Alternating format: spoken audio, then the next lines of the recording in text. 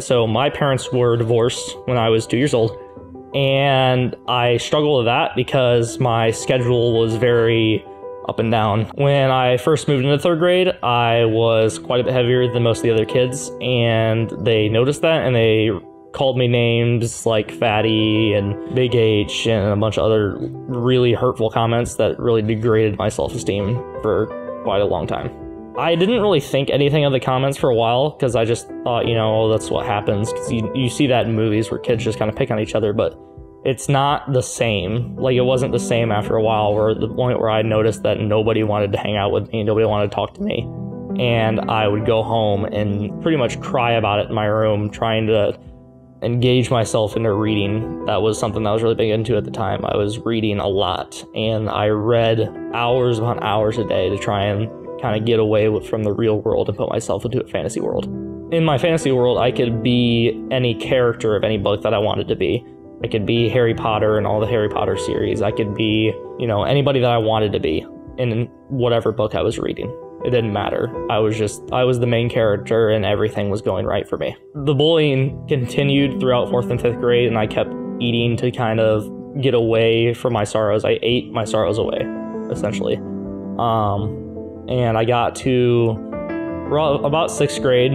I still had no friends that actually wanted to hang around me. I tried to hang out with kids, but they didn't want to be around me. There was a time when I was hanging out with one of my closest friends from my childhood, one of the only friends that I had left, and I told him that I was depressed and that I was considering committing suicide. And he really urged me not to do it and tried to help me as best he could, and he did for a while. It took a lot of courage for me to admit to my friend that, because I didn't feel like anybody wanted me at the time, and I didn't want to tell anybody. I just wanted to kind of go quietly. But I felt like somebody should know and kind of like would expect it to happen. I didn't want it to be like a big surprise to everybody. I wanted somebody to know that I was struggling and that this could be the result that would come out of it. When my parents bought me an Xbox, I immediately got Call of Duty games, and I started playing Call of Duty, and as soon as I could, I got Xbox Live so that I could get on voice chat and play with other people around the world. When I would get into a game, I knew that I could just be who I was, and people wouldn't look at me as the way that everybody else did. They were accepting of me. They wanted me to play because I got good at the game. Everybody wanted me to play with them, and that's kind of how I coped with things. Some people don't understand the hype, I guess, or the en vogue, per se, of the gaming world. They don't understand why kids of my generation and of younger generations get so involved in it.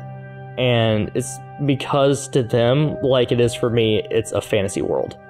You can look at gaming and identify as whatever character you're playing. You don't have to be the character of yourself. You don't have to be a part of your life, no matter what the situation is.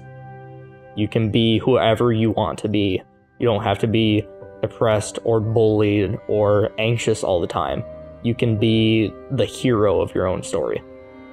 When I decided to speak my struggle with anxiety and depression and suicidal thoughts, it made me a happier person, because I knew that somebody else knew what I was going through and wanted to understand what I was going through, and that really helped me. The effect that remedylive, with their chat center and their other ways of helping students, the effect that they can have on students like myself, or just people in general, and helping them understand that God created them the way that He wanted them to be, and that He wants them to be happy and He wants them to be them. It can have such a huge impact on this world. I'm not going to let my depression or my anxiety or any suicidal thoughts that I could have take over who I am. And I'm not going to let anxiety get in my way.